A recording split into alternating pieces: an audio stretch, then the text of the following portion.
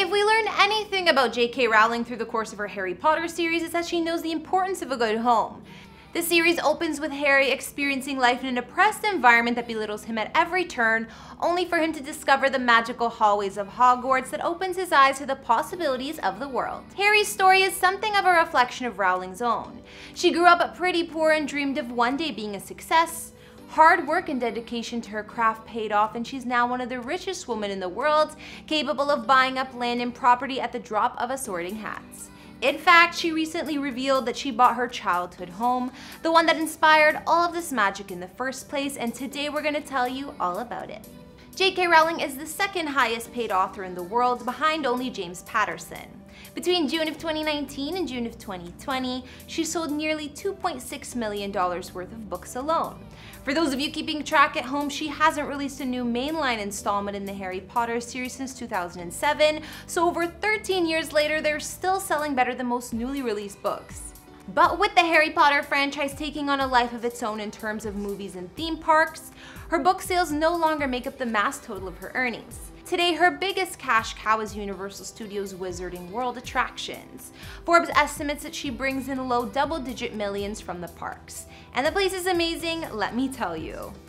Ever since becoming world famous, Rowling has been somewhat reclusive in her personal finances. She's often denied being a billionaire, despite the fact that all the math points to that most likely being the case, even with the insane top tax rate of 45% in the UK. In 2016, the New York Times estimated her net worth to be in the $1.2 billion range after taxes. With magic money like that, you just know that Rowling lives in the nicest of homes, and I'm gonna show you how true that is. Hey guys, it's Karen. Today we're hopping on the Hogwarts Express to another house tour, here on Famous Entertainment. We're checking out not one, not two, not three, but 4 homes that one of the world's most popular authors of all time has lived in. If you like this video, don't forget to subscribe and make sure you ring the bell for notifications. We've done other house tours in the likes of other billionaires like Mark Cuban and Elon Musk, and we'll link to some at the end.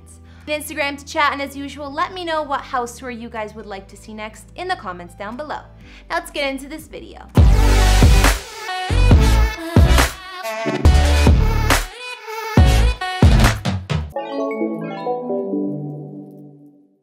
After finding success with her Harry Potter series, the first substantial home that J.K. Rowling purchased was this residence located on Earl's Terrace in London's Kensington district.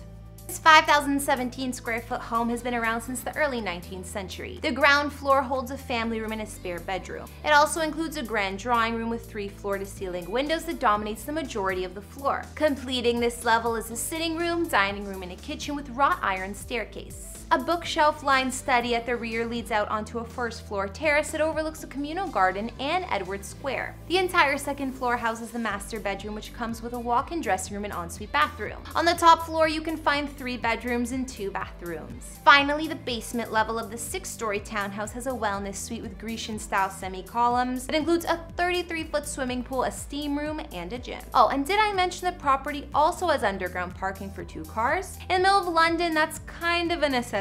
Over the years, this stunning home has been owned not only by J.K. Rowling, but Madonna as well, and most recently sold for $13 million. Another former home of J.K. Rowling's was this 19th century Victorian mansion that she sold back in 2012 for $3.6 million. She actually has a lot of history in this home, having written 4 of her 7 Harry Potter books from this very writing room. At first glance, you might think that it's simply a romantic stone cottage, but while the exterior might have some old world charm, inside is a modern interior with a ton of sunlight spilling in through its huge windows and walls made of glass. As you can see from these pictures, this 8-bedroom home is beautifully proportioned with the 2 floors, incorporating a detached split-level office, a full kitchen, shower room, summer house, and a double-car garage accessed from a cobbled lane at the back. The estate is situated in one of Edinburgh's most exclusive conservation areas and has a discreet landscaped and walled garden. Rowling and her husband even built 2 interlinked Hogwarts-like tree houses for their children in the backyard, costing an estimated $330K. The couple had to apply for planning permission in order to knock down a $1.3 million house next to their own in order to build the treehouse, which must make these the most expensive tree houses ever built. Rowling originally owned the top half of the ivy-clad building, but purchased the remainder of the property from her neighbors after the success of Harry Potter series, and then converted the entire mansion to a single home.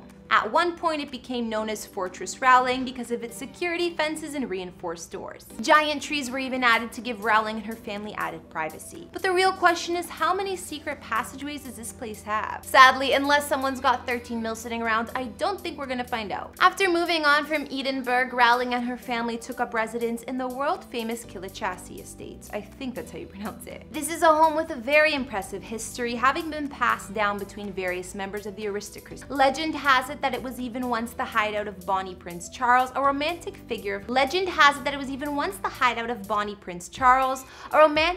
heroic failure from 18th century Scotland. There are also local legends that the small loch on the property is home to a water spirit, so it's extremely on brand for JK. In 2001, JK married her current husband, Dr. Neil Murray, in the library of the home after purchasing the property for an undisclosed sum only a month before. She later brought up all the surrounding property to ensure the estate was protected from public intrusion, spending close to £2 million in the process. The current building was built in 1865 with its Gothic symmetrical frontage and center tower with a pyramid roof. There aren't many pictures floating around of the interior of this place, but the house is classified as a Georgian property and has 2 halls, a dining room, a drawing room, a morning room, and 7 bedrooms with a 2-bedroom extension added to the west wing.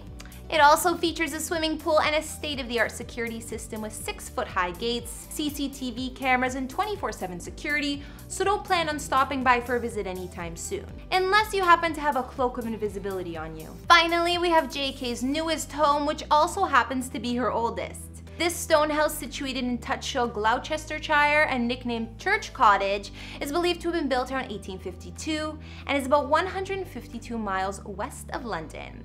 At different times, it has functioned as both a schoolhouse and a rectory. It was also JK's former home. She lived there between the ages of 9 to 18, which are pretty formative years. The Gothic-style cottage is said to have inspired many famous aspects of the Harry Potter series, with its vaulted ceilings, a trapdoor, and even a cupboard under the stairs. While living in the home, Rowling wrote, "Joanne Rowling slept here circa 1982 onto a bedroom wall in the cottage." She secretly owned the property since 2011 when she paid $505K for it.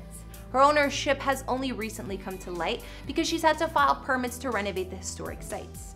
Apparently, she's planning on restoring the home's windows and garages, with more renovations to come on the bathrooms and roof. Because JK spends most of her time living at her residence in Killiechassie, many locals wonder what she's going to do with the property when the repairs are finished. Many believe she will turn it into a home for families in need. After all, if her recent $1.25 million donation to the homeless and domestic violence victims during the recent global pandemic has taught us anything, it's that JK loves to donate her money to magical causes. And that brings us to the end of this video. What did you guys think of JK Rowling's different homes? Which one would you prefer to live in? Or which one seemed the most magical to you? Honestly, thinking of it now, I should have worn one of my Harry Potter outfits, but I totally forgot. So if you guys want to see videos on Daniel Radcliffe or any of the Harry Potter characters, let me know and I'll wear something then. But like I said, let me know which house you liked best in the comments down below. And don't forget to follow me on Instagram if you want to chat. I'll see you all in the next video. Bye!